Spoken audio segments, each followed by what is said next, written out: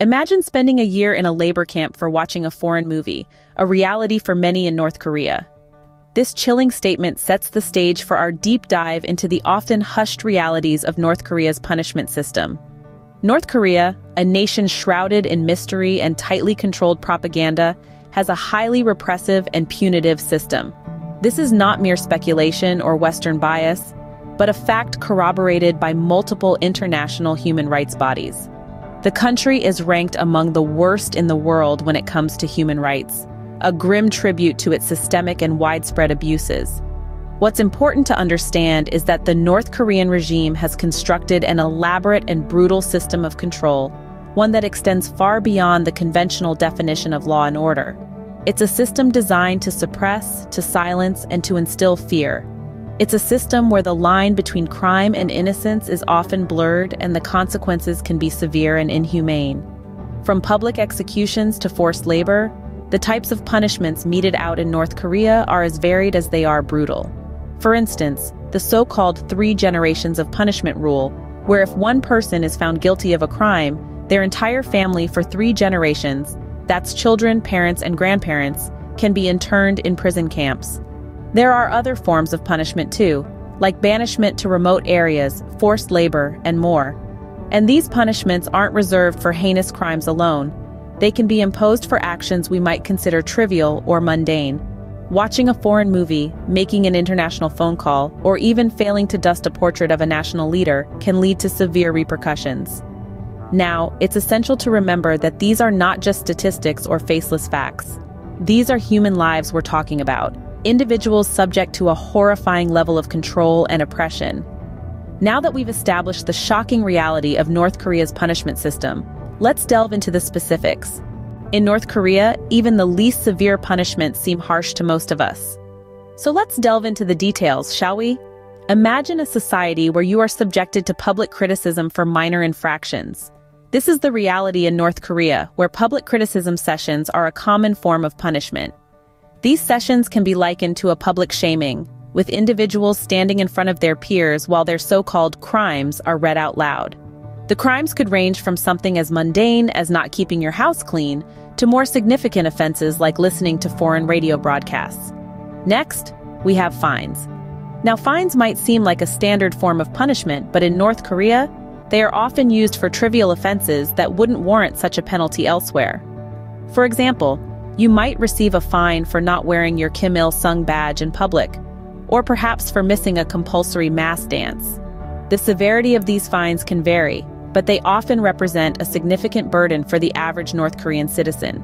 Then, there are short-term detentions. This punishment is reserved for those who commit what are considered minor crimes, such as petty theft or minor public disturbances. Individuals are held in detention centers, where they are subjected to hard labor, often for several weeks at a time. This form of punishment not only serves as a deterrent but also a form of re-education, aimed at instilling a sense of loyalty to the state. So, while we might view these forms of punishment as severe, within the context of North Korean society, they are considered the least severe. The punishments escalate from here, with each step up in severity reserved for crimes that the state deems more serious. While these punishments might seem severe, they are considered the least harsh in North Korea. And remember, we are yet to explore the intermediate and most severe punishments, so brace yourself for the journey ahead. Moving up the scale, we find punishments that are even more daunting. The North Korean justice system, known for its harshness, doesn't stop at minor penalties. Intermediate punishments are more severe and can be imposed for a variety of offenses. Forced labor is one such punishment. It's not just a few hours of community service. We're talking about grueling physical work for months, sometimes years at a time.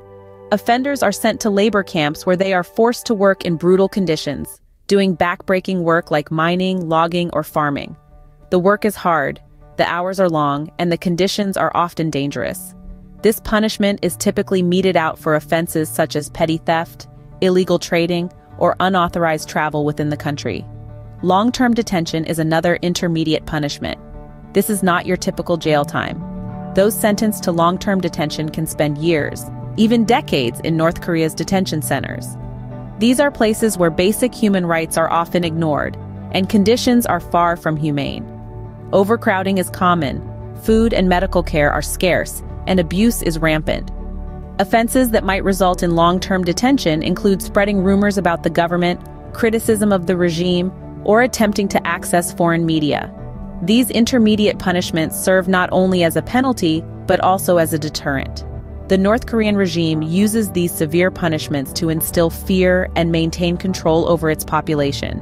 It's a grim reality that for many North Koreans, a minor misstep could result in years of forced labor or long-term detention. As daunting as these intermediate punishments are, they are not the worst that North Korea's justice system can dole out. As we move up the scale, the punishments become even more severe. At the top of the scale, we find punishments that are truly terrifying. North Korea's most severe penalties include life imprisonment, public execution, and the infamous 3 generations rule. Each of these punishments carries a weight and severity that's difficult to comprehend. Let's start with life imprisonment. It's not an uncommon punishment for severe crimes in many countries, but in North Korea, it takes on a whole new level of harshness. It's often imposed for crimes against the state such as espionage, treason, or plotting against the government. However, it can also be applied for less obvious crimes, like unauthorized contact with foreigners or the distribution of foreign media. In these cases, life imprisonment doesn't just mean a life behind bars. It often involves harsh labor, malnutrition, and brutal treatment. Next, we have public execution. This is a form of punishment that's as much about making a public statement as it is about penalizing the crime. It's typically reserved for serious crimes such as murder or drug trafficking. However, reports suggest that it has also been used for less severe offenses, like theft or watching forbidden foreign media. The idea behind public executions is to create a climate of fear and obedience. Then there's the 3 generations rule.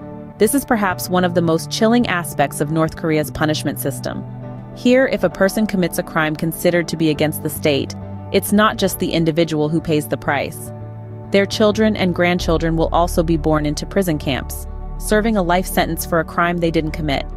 It's a horrifying concept, designed to deter potential dissidents by punishing their entire lineage. These punishments are a stark reminder of the brutal reality of life in North Korea. They serve to maintain a level of control and obedience that's hard to fathom from the outside looking in. Yet, they are the grim reality for many living under this regime. In the past 10 minutes, we've taken a deep dive into North Korea's punishment system.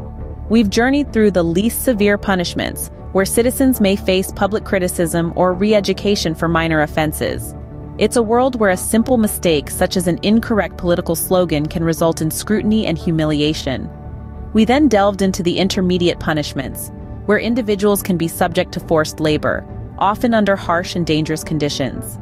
Here, the offenses may range from perceived disloyalty to the state, unauthorized foreign media consumption, or even attempting to leave the country without permission. Finally, we uncovered the most severe punishments, the ones that truly chill the bone. These include lifelong imprisonment in political prison camps, and in some extreme cases, public executions.